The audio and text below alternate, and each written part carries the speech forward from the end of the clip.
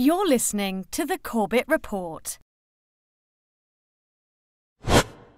Hillary Rodham Clinton is a Wall Street-backed warmonger whose potential election as President of the United States this November poses an existential threat, not just to Americans, but to all of humanity.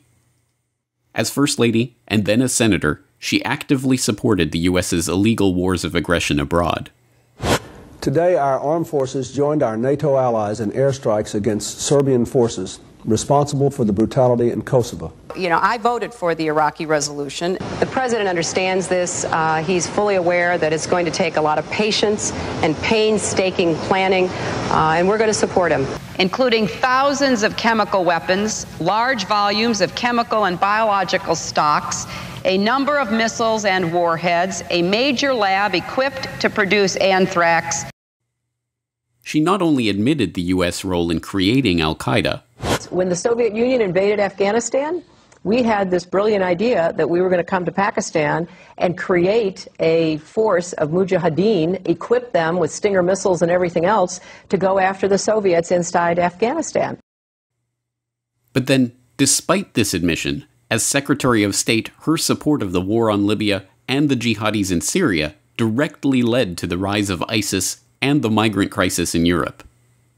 The transition to democracy in Syria has begun, and it's time for Assad to get out of the way. President Assad is not indispensable, and we have absolutely nothing invested in him remaining in power. I think that based on definitions of war criminal and crimes against humanity, there would be an argument to be made that he would fit into that category. Libya was a different kind of calculation, and we didn't lose a single person. We came, we saw, he died. Did it have anything to do? She was the one who announced the U.S.'s so-called Asia-Pacific pivot that has seen more U.S. military forces being placed in the Asia-Pacific as a direct military threat to China. And we look to the Asia-Pacific region, as we have for many decades, as an area where the United States is uniquely positioned to play a major role. The United States is not ceding the Pacific to anyone. And she has stated in no uncertain terms that Russia and Iran will be militarily targeted in a Clinton presidency, and that the nuclear option is, as always, on the table. And we will make sure the Iranians and the world understand that the United States will act decisively if necessary, including taking military action. There will have to be consequences for any violation by Iran, and that the nuclear option should not at all be taken off the table. That has been my position consistently. And Russia has to support the international community's efforts sincerely or be held to account. That Russia and China will pay a price because they are holding up progress, blockading it, that is no longer tolerable. And unlike her many, many political statements of convenience that are merely a reflection of whatever is most politically acceptable at the moment. Do you think New York State should recognize gay marriage? No. No. Okay. I support marriage for lesbian and gay couples. I represented Wall Street as a senator from New York, and I went to Wall Street in December of 2007, before the big crash that we had, and I basically said, cut it out. Quit foreclosing on homes. Quit engaging in these kinds of speculative behaviors. Now, who's exactly to blame for the housing crisis? I think there's plenty of blame to go around. Home buyers who paid extra fees to avoid documenting their income should have known they were getting in over their heads. I take a backseat to no one when you look at my record and standing up and fighting for progressive values. You know, I get accused of being kind of moderate and center. I plead guilty. We went through a thorough process to identify all of my work-related emails. The lawyers doing the sorting for Secretary Clinton in 2014 did not individually read the content of all of her emails, So that the emails were immediately captured and preserved. There was no archiving at all of her emails. We can be assured that these threats of potential nuclear world war by Clinton are not idle threats. a future Clinton president would be assured of a like mind in the new Prime Minister in the UK, who has stated in no uncertain terms that she is willing to launch a nuclear strike that would kill hundreds of thousands. Let me congratulate the Prime Minister on her new role. But can we cut to the chase? Is she personally prepared to authorise a nuclear strike that could kill 100,000 innocent men, women and children? Yes.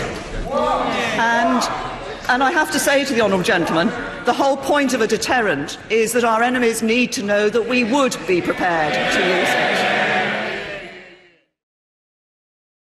Hillary Clinton is a neocon, a war hawk, a liar, an unindicted criminal, and a Wall Street puppet. Why is it, then, that those on the so-called progressive left, who would be warning against her if she had an R next to her name, are instead lecturing other leftists that it is now their duty to fall in line and help her get elected? If Clinton is nominated and it comes to a choice between Clinton and Trump in a swing state, a state where it's going to matter which way you vote, I would vote against Trump. And by elementary arithmetic, that means you hold your nose and you vote Democrat. I don't think there's any other rational choice. Abstaining from voting, or say voting for, say, a candidate you prefer, a minority candidate, just amounts to a vote for Donald Trump, which I think is a devastating prospect for reasons I've already mentioned. We in SDS refused to vote. We wouldn't support McCarthy. We wouldn't support Humphrey. Our slogan was, vote with your feet, vote in the street. I'm here to tell you that the slogan was right, the tactic was wrong.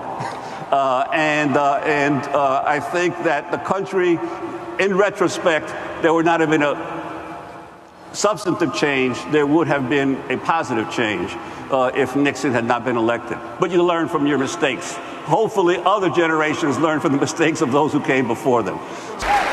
We're all here today because we're with her, and we're going to work our hearts out to make Hillary Clinton the next president of the United States. She will be the Democratic nominee for president. And I intend to do everything I can to make certain she will be the next president of the United States. The message here is as clear as it is predictable and disappointing. Once again, those with the influence to shape these events and ignite a genuine protest movement against Hillary's coronation at the Democratic National Convention are falling back into their roles as partisan ideologues, advocating for their candidate over the other side, taking the two-party system as a fait accompli and complicity with that system as the only way forward. But as Michelle Chossudovsky of globalresearch.ca points out, this election is fundamentally different. This time, the fate of the world hangs in the balance. In so many words, Hillary Clinton's foreign policy stance is, quote unquote, to blow up the planet. She has made statements to the effect that a first strike nuclear attack against Russia or Iran is on the table, so that if she is in the White House, she could in fact unleash the unspoken, which is World War III. I think this is something we have to address, both in terms of analysis, but in terms of political choice, so that anybody who wants to blow up the planet is not progressive. Secondly, she has a criminal record, not only in regards to the email scandal, but also in relation to the Clinton Foundation, which is involved in fraud, money laundering, political cronyism, etc. It is amply documented. So that, in effect, the choice for the American people is to elect a war criminal. Too many people become attached to the personality of these political personas, or fixated on the D or the R after their name. This clouds their judgment and stops them from seeing their policies and agenda for what they really are. As Diana Johnstone, author of Queen of Chaos, The Misadventures of Hillary Clinton, points out, Hillary is best understood not as a person, but as the instrument for the think tanks, Wall Street financiers, and other connected insiders who want to embroil the United States in more illegal wars and plunder the country and its people even further. I mean, Hillary to me is not even an interesting person. She is simply a shallow, ambitious woman who has decided to make herself the instrument of the Washington think tank persuasion, and is using that to pose as a great expert on world affairs, to be elected as president. She simply is the embodiment of all that is terrible in American foreign policy that has developed over the past decades. It is no hyperbole to say that the election of Hillary Clinton as president this November would be one of the greatest tragedies in the history of the United States, and perhaps the world. It is incumbent on people of all stripes, American and non-American, Republican and Democrat, progressive and libertarian, anarchists, and those who have never thought about politics a day in their life, to protest her nomination at the Democratic National Convention, work against her campaign for president, and avert the nuclear nightmare that is now coming into view.